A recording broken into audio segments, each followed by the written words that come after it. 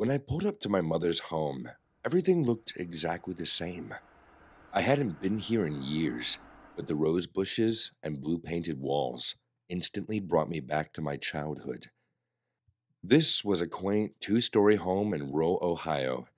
There was absolutely nothing exceptional about it, nothing except the fond memories and the spark of nostalgia that lit inside me. I parked my car and walked up to the porch. Before I knocked, I took a long, deep breath. I silently prayed that everything was going to be okay. All my life, I'd been close with my mom. Even after I'd moved halfway across the country and gotten too busy to make our once daily phone calls. We drifted apart, but we still always had each other, at least until about 6 months ago. That was when Mom had told me she joined a new church.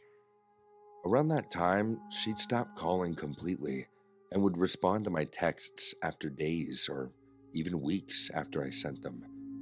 That was why I decided to visit her. I told her I planned to stop by this week, but she never got back to me. I came anyway, taking off work and flying all the way from California. I knocked on the front door, and my mom didn't answer. Her car was still in the driveway, so she would still be home. I tried again. Nothing. I took out my keys and tried the old house key that I hadn't used in years. It worked, and soon I let myself in. Like the outside, the inside looked exactly the same. The furniture was unchanged. The family photos on the walls were all the same. The only different thing were a couple of new paintings, one on each wall. There was some sort of abstract art with red, scratchy lines that formed some sort of symbols. I didn't like those at all. I'd come all this way and I couldn't leave now. Even if Mom wasn't home, I figured I could wait for her to come back. After all, she knew I was coming. I got a strange feeling that something was off. I wasn't particularly scared though. All the house lights were on and nothing seemed disturbed. I called for my mom again, my voice echoing against the empty walls. No answer. But I thought I heard a rustling upstairs. I slowly walked up the steps, the wood creaking under my feet. This was my childhood home, the place where I'd felt nothing but comfort and warmth as a child. Now it felt cold. As I checked each room, I saw that the bathroom was empty, and the closets, and the bedroom, though the bed was still unmade, and a half unfinished glass of water sat on the end table. After careful inspection, I realized that yes, I was alone. Instantly, my fear ebbed. Everything was fine. Mom wasn't here right now, but it didn't seem like she was in any danger. There weren't any signs of a struggle. The house was the same as always, except for the new weird symbols on the walls. I'd figured I'd relax and wait for her to get back. I could treat this as a home alone day, like when I was a kid. I'd curl up in front of the TV with a bowl of cereal and watch some scary movie that Mom wouldn't have wanted me to see. It would have been nice. It'd be nostalgic. My heart slowing back to normal, I headed back to the kitchen. I opened the cupboard and realized that she didn't have cereal. She didn't have any food at all. The entire kitchen was filled with homemade, labelless jars. Maybe Mom had taken up a new hobby? But these weren't pickles or jams. The jars had strange hunks of meat. Organs? Animal organs? I reflexively gagged. Some of the jars weren't closed all the way, and the whole kitchen had an awful stench. Something strange was happening. I couldn't deny it anymore.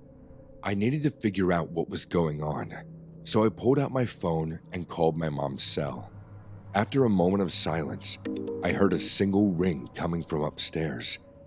It was more like half a ring, actually, because I guess Mom instantly declined the call. Even though the sound stopped, I could tell that it came from the attic. That was the only place I hadn't checked. I ran up the stairs, my heart pounding. "Mom?" I shouted. "Are you in here?" Once again, she didn't answer, but I could clearly hear movement on the other side of the attic door. With a deep breath, I pulled the door open and saw that I wasn't home at all. My mother, along with 6 other people, sat in a circle on the wooden floor. They wore hooded robes, so I couldn't tell if any of the faces were recognizable, but I knew my mother. She sat furthest from the door, and she looked right at me. There was a large red symbol drawn on the floorboards between them. It looked similar to the markings I'd seen on the walls, with a perfect circle surrounding a series of curved and scratchy lines. "Mom," I choked out.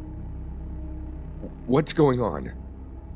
She smiled, but it wasn't the smile I remembered. It was cold, blank. "I'm so glad you came," she said. "These are my new brothers and sisters. Have you come to join us?" This woman was no longer the mother I had known and loved. She was something else, brainwashed by her new cult into something unrecognizable. Her hood hung low on her forehead, casting her face in a dark shadow. Behind her, I saw more of those strange jars that she kept in the kitchen. They each had the same chunks of meat, and I realized I had been wrong about them. They didn't hold animal organs. These were pieces of humans, of sacrifices.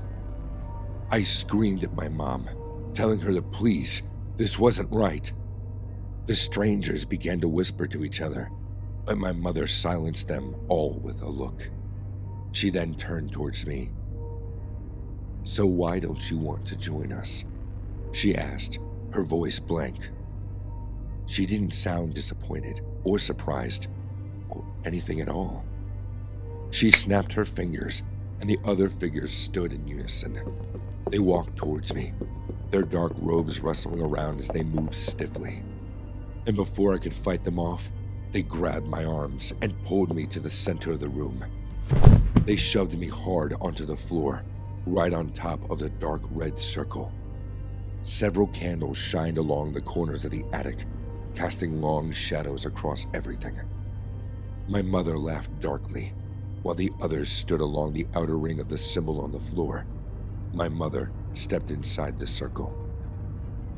She stood in front of me, both hands hidden behind her back. "Suit yourself," she said. "If you're not with us, then you can be an offering." As I screamed, my mother revealed both her hands and a long, twisted dagger that she was holding. She raised it over her head. Instead of driving it down, though, she stopped and said, "Last chance." "Okay," I screamed. "I'll join you." "Good," she answered, as if she expected me to say that all along. "Come to Mommy. I'll get you fitted for a new robe."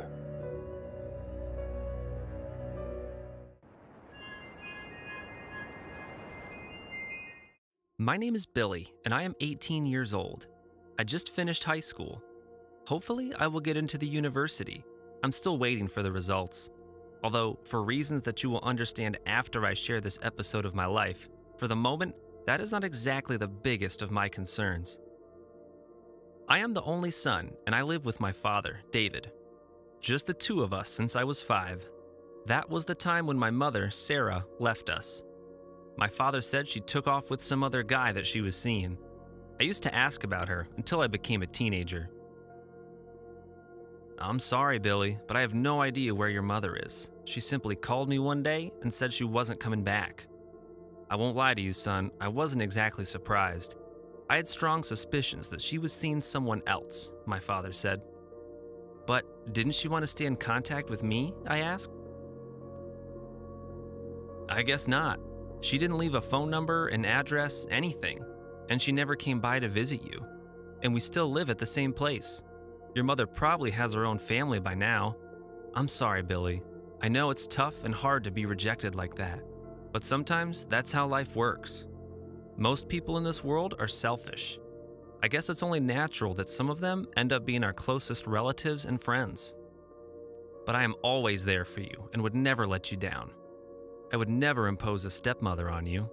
That can be tricky and might not end up well for you, my father replied. I know, Dad, and I'm grateful. I love you. I love you too, son. And this was probably the last conversation that we had about my mother. My father was the best, not only a provider, but also a good friend. We always did tons of things together, like playing baseball, going to the movies, playing video games. In all honesty, I couldn't complain. But I guess it's a natural thing, a biological imperative, to want to stay in touch with your mother, knowing that she is alive out there. But some things aren't meant to be. As I grew older, my dad started to date more often. I guess he was already thinking ahead. Sooner or later, you're going to leave the house, Billy. Whether I like it or not, that's the natural course of things. And it's fine and healthy. You should be happy on your own, building your own life as an adult, and we will always be close, son, my father said. And of course, he was right. Some months ago, during summer, I was home alone for about 2 weeks. I had never had that much time by myself, but my father was on vacation and he was going to Europe with his girlfriend. She was a nice woman, Samantha. Be responsible, Billy. You can have fun and friends and girls over, but don't let things get out of control, my dad instructed. No problem. You don't need to worry. Have a good time yourself, Dad. Tell Samantha I said hi. Will do. See you in 2 weeks, son. My father hugged me before he left the house and got into his car. During the first couple of days, I did have some friends over, and we had a few beers and had good fun. But growing up as an only child, and since I didn't have a girlfriend, I decided to enjoy the rest of my vacation by myself. In a way, I guess I also wanted to have a taste of how it felt living alone. Something unexpected was about to happen, though. One night, I had a terrible nightmare. I dreamed about my mother. She was being killed, violently. She was screaming, completely helpless. I couldn't see the aggressor. He or she was just a black, shadowy figure. I woke up soaked in sweat. Not exactly the best way to remember your mother. Maybe this is my subconscious telling me that my mother just got murdered, out there, wherever she is, I thought to myself as I got out of the bed. This was a painful and traumatizing scenario, but what could I do? The surprises were just about to begin, though, as I saw that the living room was filled with old pictures. They were spread throughout the floor. And they were all from my mother. She was either alone in those pictures or with me. I didn't see those in years. My hands trembled as I picked them all up. Who or what could have done such a thing? Some kind of bad joke? But why? I checked the locks, both from the doors and the windows. Everything was as it should be, so no one could have entered the house. The idea that this could be some kind of paranormal warning was growing stronger in my head. I wanted to call my dad, but on the other hand, I didn't want him to think that I was still an insecure little boy. And what could he possibly do anyway? That night, I had another dream. Again, about my mother. This time, she was speaking to me. She said, "Look into the attic, my son, behind the old closet. Tear down that wall, and you will know. It's time for you to know." I woke up with those words in my head. I ran to the attic and followed my mother's indications. I removed the old closet and, with a hammer, I started to tear down the wall. After a few minutes, I screamed when I saw what was hidden there. A skeleton in female clothes. I remembered that, in one of her pictures, my mother was wearing those exact same clothes. I was in tears, but I had to face the truth. My mother was dead, and her remnants were right in front of me, and there could be only one possible explanation, and one suspect. I called the police. They took the skeleton with them. After DNA testing, it was confirmed. She was in fact my mother. The police waited for my father to arrive from his vacation, and they instructed me not to tell anything to him on the phone about what had been discovered. I felt bad, but I understood. After my father returned, the authorities interrogated him, taking him into custody. It didn't take too long for my father to break his silence. He confessed.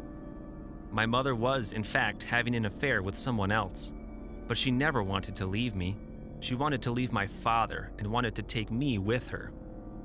My father couldn't bear the idea of being abandoned, losing both his wife and his son. And so, one night, he murdered my mother as I was sleeping. Then he hid her corpse inside that wall. My father is in jail now, and he will never leave. It's an awful thing what he did. On the other hand, he was always a good father, and so I still visit him every now and then in the jail. But I also visit my therapist, because these are a lot of emotional contradictions for me to deal with by myself.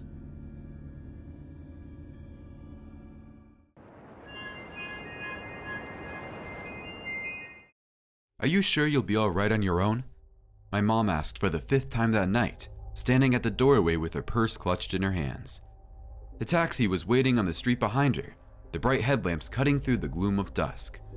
Mom, I told you I'll be fine. I'm 16 now, old enough to be home alone, I reminded her. Now hurry up or you'll be late for your date. She nodded, hesitating once more. I won't be more than a couple of hours. Call me if you need anything, okay? I've left my number in the kitchen next to the phone. I nodded, ushering her out into the chilly night. Have a nice time. Don't worry about me, okay? I love you, she said, pausing to kiss me on the head before climbing into the back of the taxi. I waved at her until the car pulled away, the bright lights disappearing around the corner. Then I closed the door, making sure to engage the lock. We lived in a pretty safe neighborhood, but my mom had always been obsessive about locking the doors and keeping the porch light switched on to deter potential thieves. The house was quiet now that it was just me, not that it was normally loud. It had been just my mom and myself for the past 5 years since my dad passed away. Tonight was the first time she'd gone on a date with another guy since then, after I'd begged her to give it a shot. I hated seeing her lonely, and while I missed my dad, I wanted her to be happy too. It was just after 7 o'clock and I'd already eaten dinner, so I headed into the sitting room and collapsed on the sofa, looking for something to watch. An hour or so passed, and I was starting to get sleepy. I curled up on the couch, turning the volume down, and was about to fall into a deep slumber when the television suddenly switched off. The room fell into complete darkness, nothing but the faint glow of the moon shining through the window. I sat up, my heart in my throat, and realized that all the lights were off too. A power out? I scrambled off the sofa, trying the light switch, but nothing happened. It must have been a power outage, but when I glanced out the window, all of the other houses on the street were still lit. Was it just our house? That was weird. Waiting for my eyes to adjust to the sudden gloom, I stumbled blindly into the kitchen and began rummaging through the drawers for a torch. I'd grown out of my fear of the dark a long time ago, but there was still something unsettling about it, and I'd rather have at least something to see by. I found the flashlight and switched it on, shining it around me. The house was disconcerting in the dark. It didn't feel right somehow. Power outs normally didn't last too long, so I figured I'd be okay if I just waited it out. I went back to the living room and sat down, keeping the flashlight on at my feet. Someone knocked on the door then, sending my heart into a frenzy. It was a heavy, impatient knock, one that shook the whole door frame. My first thought was that maybe it was one of the neighbors coming to check if I was okay after seeing the lights go out. They were all pretty friendly on my street, so it was plausible. I knew my mom wouldn't be happy about me answering the door while I was home alone, but I went to answer it anyway. I left the chain latched as I opened the door and peered out into the street. There was nobody there. Had I taken too long? Maybe it wasn't a neighbor after all. I quickly closed the door again and locked it, wishing that the lights would hurry up and come back on. Swallowing back the lump in my throat, I turned and headed back towards the living room. I took no more than 3 steps before I froze, the breath escaping from my lungs. Someone was standing outside the living room, peering in through the glass. I staggered back, switching off the torch so that they wouldn't see the lights. Who was that? What were they doing? Was that who had knocked on the door? It was hard to see in the dark, but it didn't look like any of my neighbors. It was a man, older than my mom, wearing a dark coat, but that's all I can make out. I stood half hidden in the dark, hardly daring to breathe, until the man stepped back from the window and went back around the house. He was heading towards the back door. Was he going to break in? Panic flared in my chest, and I ran back into the kitchen, reaching for the phone. The moment I put it to my ear and heard silence, I knew it was futile. But surely the power wouldn't affect the phone lines as well. I tried dialing my mom's number anyway, but there was nothing on the other end. I wished more than anything that I had a cell phone then. All of my friends had one at school, but my mom had insisted on waiting until I was at least 18 before I had one as well. What was I supposed to do? The power was out, the phone wasn't working, and now there was a strange man hanging around outside the house. I can make a dash for one of my neighbor's houses, but that would leave the house completely unguarded. He might break in and steal something. Or worse, what if he caught me before I can make it to the neighbor's door? Would he hurt me? My thoughts were interrupted as bright yellow lights flooded the front of the house, and I ran towards the window. Those looked like car lights. A taxi had just pulled up on the street outside, and my mom was climbing out the back seat. I threw open the front door and ran to her before she'd barely made it a few steps up the drive. "Mom, oh, I'm so glad you came back," I blurted, the words falling out of me in a rush. "The power went out and there's this strange man outside and the phone wouldn't work and I didn't know what to do and—" "Don't worry, sweetie," she soothed, rubbing my hair. "You're all right now. I'm home." After I'd explained what had happened, we ended up staying at a neighbor's house while the police searched for the stranger. But they were unable to find any trace of him except for a few trampled flowers and muddy footprints. They did, however, find that the power lines to our house had been cut by force, which would explain why it was only our house that had no power or phone line. It was clear our house had been targeted for some reason. I'm just glad my mom came home when she did.